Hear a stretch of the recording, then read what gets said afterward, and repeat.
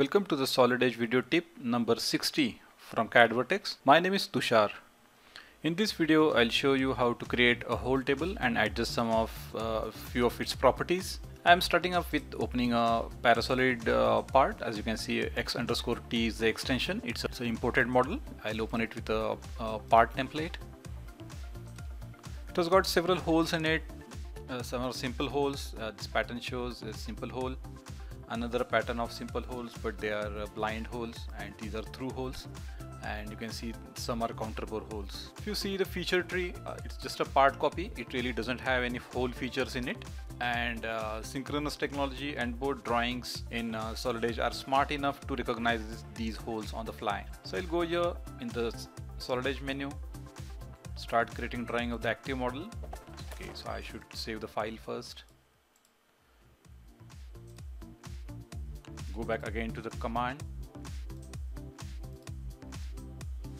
Here we have got the drawing view. I straight away go to the whole table command. It asks me for the origin,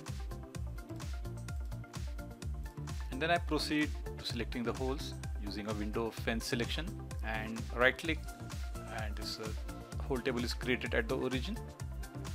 If you take a closer look, all the holes are labeled in a fashion Solid Edge default style, 1.1, 1.2 and so on, and they are labeled pretty neatly in the drawing view. Recently a request came up on the Solid Edge 2D drafting forum on how to rename these holes in a custom manner like GB, as you can see in the question. So let's get back to Solid Edge, select the table, and on the command bar that appears, you have to take the last yellow colored icon saying nodes and tolerances. In this dialog box that pops up, the setting is out here.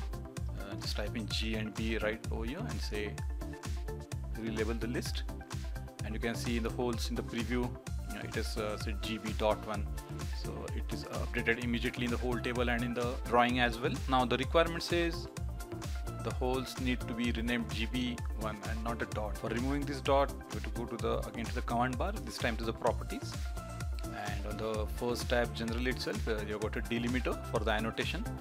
You can say it none, so it will be GB1, or if you want a space you can put a space as well.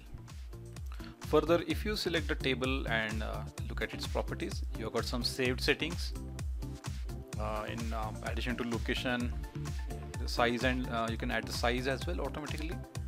So you can see so Solid Edge drawings are intelligent enough to extract the size from dumb model. If you double click the view, once again if you check the feature tree, it's a synchronous model and it's only part copy. Until the next step, this is Tushar Suradkar signing off. Bye bye. To download the model used in this exercise, go to cadvertex.com, and on the site take the blog link at the top. The download link is down here. It will open this Google Drive page for you. Back into the CAD Vertex site, there is a Solid Edge, my Solid Edge blog. It will open this surf and code where you will find all the quick links to all the video tips so far.